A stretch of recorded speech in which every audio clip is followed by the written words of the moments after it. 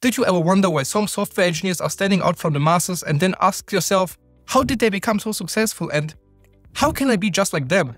Well, hear me out. Hi, I'm Johannes Frey, but you can simply call me Joke, and I've been working as a software engineer for more than 15 years and I'm here to share the few little things that I picked up along the way. In this video, I would like to present you 5 habits plus one small bonus habit that will make you a successful software engineer. And just to give you some context up front, I didn't just pull those 5 habits straight out of my ass. I've talked with other senior software engineers from my current project about what they think will make someone more successful as a software engineer. And I would like to present you the results intermixed with my own experiences. Since I value your time, let's jump straight in without much more blah blah. We probably all know the situation where the team gets notified about an issue or a bug in our application, and everybody is busy working on their own things and everyone would rather continue with what they are currently working on. And in situations like these, it's easy to say, yes, someone else will take care of it, or yeah, it's not my fault, so it's also not my problem. And this is exactly what you should avoid. Take ownership, even if it is something that somebody else worked on.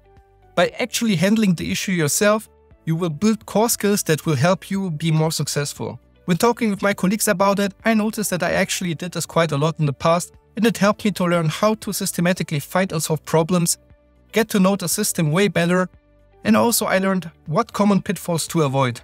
But getting in the habit of taking care of issues doesn't only help you to improve your technical skills, it also builds a good reputation and respect among your colleagues and management. And it's quite a good reputation to have to be the guy who cares and who will take care of it. As software engineers working as part of a team, our daily work usually consists of working on some sort of tickets or tasks, be it as part of a Scrum sprint or of a Kanban board. The thing to note is that some tasks matter more than others. In my opinion, there is a difference between creating and replicating. So what do I mean by that? There are tasks like implementing a new endpoint for a web service. And usually there are already plenty of endpoints and it is a problem already solved. You might need to implement a bit of business logic, like filtering, a little bit of aggregating, but it's basically a task of yet another ... And don't get me wrong, there is nothing wrong with tasks like that, and they hopefully enable a feature that will bring some value to a customer. Yeah, you actually probably also are able to build a reputation as someone who can accomplish many of those tasks. But in my opinion, there is another way that will make you more successful in the long run. Do tasks that actually create a blueprint of how to do things. For example, if there is a task about building or improving a CI/CD system, or maybe something to come up with a concept for caching and to implement some helpers for other team members to use that. Those are tasks that actually matter because they have some sort of a multiplicator built in, because now you are enabling others by creating new things instead of just replicating what is already there over and over and over. Sure, those things are harder to do, but this is also where you will grow and become more successful. Also, you might not always have the option to only cherry pick what you want to do, but every now and then there will be the chance to create instead of replicate, and you should actively look out for it and take it in that moment. If you liked the video so far, it would be great if you would subscribe to my channel to get informed whenever a new video drops. It probably has a reason why RTFM is such a meme in the IT community. Some people try to burden someone with their problems to avoid doing the actual hard work, asking questions before even trying something themselves. And don't be that guy. Get into the habit of reading documentations and other resources yourself before bothering other people. This will help you build the skill to figure things out by yourself without relying much on help from others. And eventually this will improve your standing at work and you will become the guy that other people turn to when they have a problem or a question. I don't say that you should never ask your colleagues for help, but I'd rather show first that I tried to solve the task at hand myself before asking other people for their help.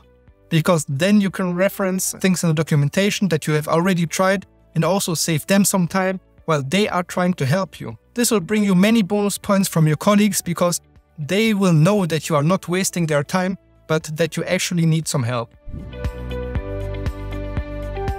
Many years ago, when I was a junior software engineer, I was mainly working with Java frameworks. Those were typically configured using some pretty ugly XML files and everything was very complicated and cumbersome. But at some point, a new programming language and almost more importantly, a new web framework increased in popularity. That was Ruby and the Rails framework. And many people jumped on that new technology because it had a very different approach. It was convention over configuration. So as long as you used the framework as it is intended to be used, you didn't have to configure much at all. Because so many people tried the new framework and saw the new concepts, those concepts eventually also ended up in newer versions of Java libraries and frameworks, like for example Spring. What I'm trying to bring across with this short story is that there is a lot of benefit to explore concepts that are used in other programming languages or frameworks, even if it is maybe unrelated to your current project at first. What I always do, but maybe it's just me and I'm a little bit crazy, is I always grab some programming books when going on vacation.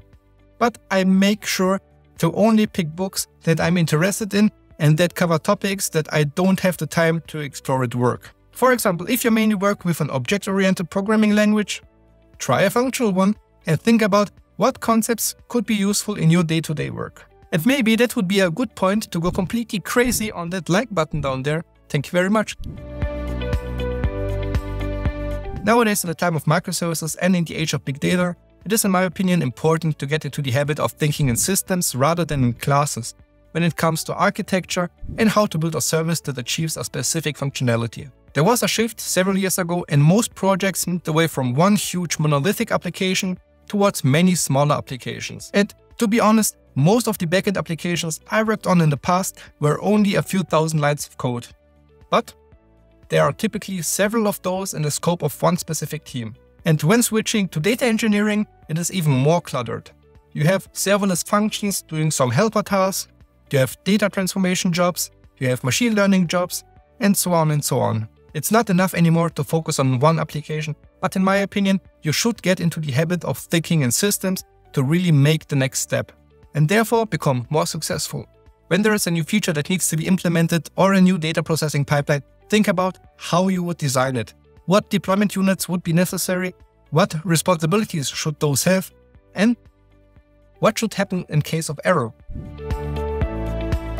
Nobody likes working with assholes, and it doesn't matter how good that person is in his job, so be nice. People spend a lot of time at work and with their colleagues, and the last thing they typically want or need is someone who is unpleasant to work with. It is much better to be a nice and helpful person that maybe lacks some skills than to be the person that has all the skills but that is a pain in the butt to work with. Because if you're a nice and helpful person, you will get better because your colleagues like you, and therefore they are more likely to help you, and therefore you will become better and more successful.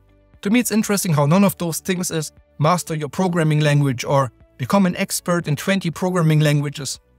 The truth is, you need to be good enough with the tools you use on a daily basis, how you use them, what you do with them, and your general attitude towards work and your colleagues is what really makes the difference in my opinion.